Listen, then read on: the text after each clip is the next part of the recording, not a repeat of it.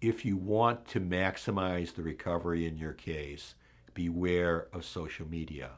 I become Facebook and social media friends with all my clients, and it's not really just to be friends with them. That's one of the reasons. I look at the social media of all my clients because I know that all my opponents are going to be looking at that social media.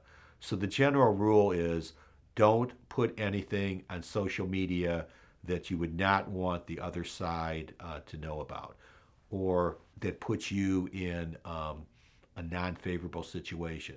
So, for example, if you're claiming that you're injured and you're posting videos or pictures of you dancing, that might not be a great idea. We recommend clients to post nothing. But in this day and age, it's difficult to get clients to post nothing.